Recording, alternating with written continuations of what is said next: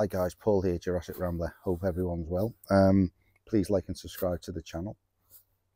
Today I am testing and doing a review, should I say, of the Decathlon Forclaz MT900 down jacket. Now this is one of probably the top end of Decathlon's down jacket range. As you know, they do sort of a low, which is the MT100, the mid, which is the MT500, and then the top of their range tends to be the MT900. And if you go into Decathlon, you'll see it with their backpacks, sometimes with their tents, sometimes with their coats, that they sort of bracket them into those three buckets.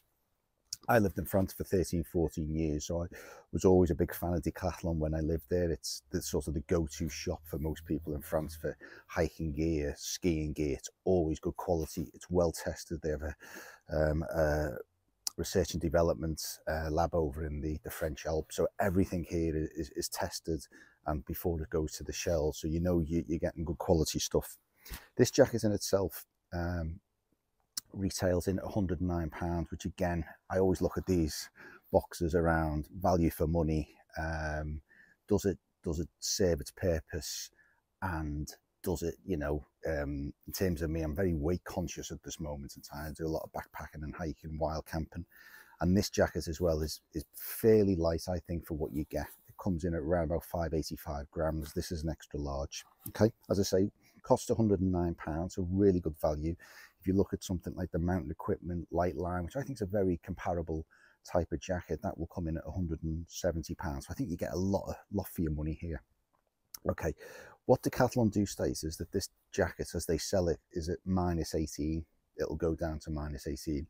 That's slightly misleading when you do read the small print on their website, because that's what they call active. So active as in if you were walking or perhaps moving around with base layers on top of it, this jacket would perform down to those sorts of temperatures.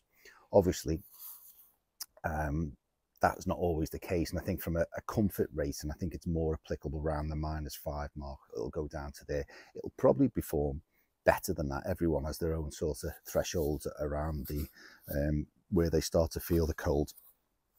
I've certainly worn it on a couple of camps and it's been fine, sort of down the zero and just sub-zero. Okay, the actual jacket itself comes in two colours. It's a I think they call it a carbon grey and a whale grey. This is the whale one, so it's sort of the bluey, and it has sort of a black insert onto the shoulders and onto the cuffs. It's a 15 denier fabric, so very durable. The actual cuffs that you see there and the actual hood and the shoulders are slightly, I think they're coming at 20 denier, and that's obviously, it's a bit more of a braze of material that's on there as well, so slightly thicker there to give a bit more durability. I say it weighs in 585 grams. It is a beautiful jacket. I, as I say, worn it a couple of times and it's been great during the camp. Has normal pockets, two pockets there. Also inside, if you can see, it has, just undo that, you have another pocket either side there, which is useful for storing stuff, and then it has a chest zip pocket there again, which you can store more stuff in there, maybe your map or whatever. Zip wise, YKK zip, really good, double zip as well, so if you wanted to, if you were belaying or had a harness on, you can obviously access it there, and that gives you a bit more accessibility in the jacket. You know, the zip works fine. It's got lovely zip pulls on it as well, so you can do that with one hand. You don't need two hands to do it. Obviously has cinch points at the waist and also at the hood. So the hood has 2 points there where you can actually tighten the hood down. What it doesn't have with the hood is one at the back.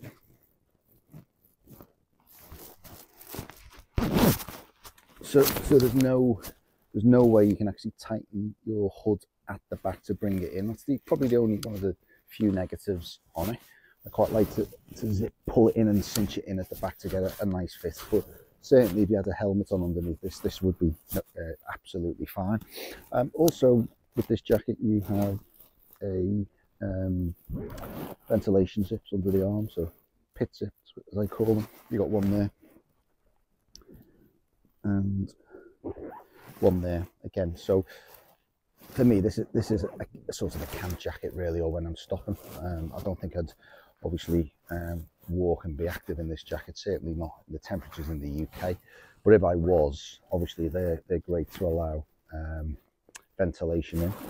The actual construct of the jacket uses a 650 fill down, and it has a I think a fill-in ratio of 85% down to 15% feathers, which again is really, really good.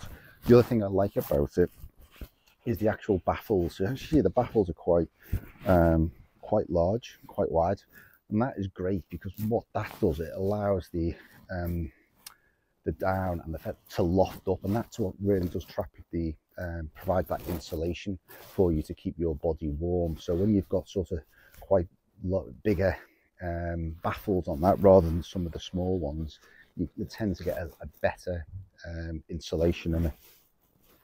As I say, worn it a couple of times, been really good. The only other bit I quite like on it as well is the cuffs.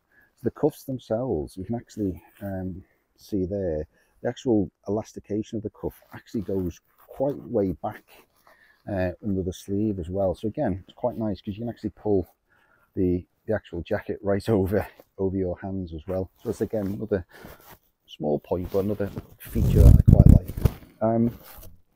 Overall, it's been great. You know, I think again, real value for money. I haven't seen too many reviews on these jackets, and I haven't seen, to be honest, too many people wearing them when I've been out and about in the hills. So I thought it was useful to put a review on because, as I say, I'm a big fan of Decathlon. I always think you get really good value for money there. Not everything they do is great, but the majority of the stuff in terms of, you know, budget end, you won't go far wrong.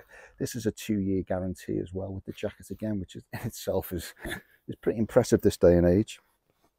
So anyway, that's the jacket. Hope you liked the review. Please add any comments. Please like and subscribe to the channel, please. Hopefully there might be a little like and subscribe at the bottom of the screen somewhere. So yeah, that's it for now, and hopefully see you in the next video soon. Thanks for watching, guys. Take care.